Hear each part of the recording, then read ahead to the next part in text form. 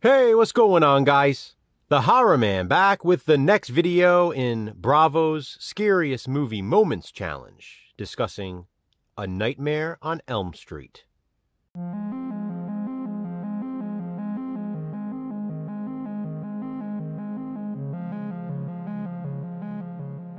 I'm sure this film needs no introduction, but for those of you living under a rock, A Nightmare on Elm Street is a 1984 horror film, written and directed by Wes Craven. A scene from the movie appears on Bravo's list of the 100 scariest movie moments at number 17. That scary movie moment selected by Bravo is Tina's death scene, the revolving room.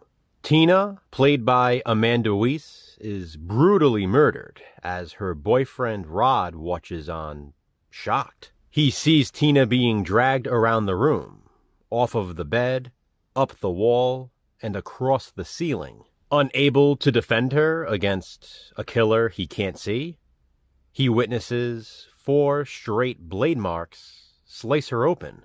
Then she drops to the bed and blood splashes all over Rod's face. It's such an iconic sequence, and one that had viewers scratching their heads at the time. How was it filmed so that Tina was on the ceiling while Rod was on the floor in the same exact shot?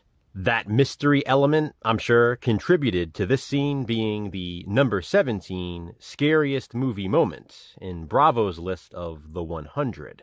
This here, by the way, as you can see, is my media VHS release of A Nightmare on Elm Street. While Tina's death scene is undeniably iconic, I wouldn't necessarily agree that it's the scariest movie moment in the film. I personally find Nancy's dream sequences scarier. The scariest, in my opinion, is the nightmare she has in class. She sees the bloody dead body of Tina sitting next to her in a clear plastic body bag. She then sees Tina in the body bag being dragged down the hallway, leaving a trail of blood behind. This whole sequence is the creepiest to me. Another worth mentioning, though, is Nancy's next dream sequence. She again sees lifeless Tina, but this time what appears to be a giant centipede crawls out of her mouth, and down by her feet are a bunch of snakes. The last scary movie moment in A Nightmare on Elm Street I'd like to mention, despite there being many more, is the bathtub scene. Seeing Nancy get pulled down into what appeared to be a bottomless pit of water is terrifying.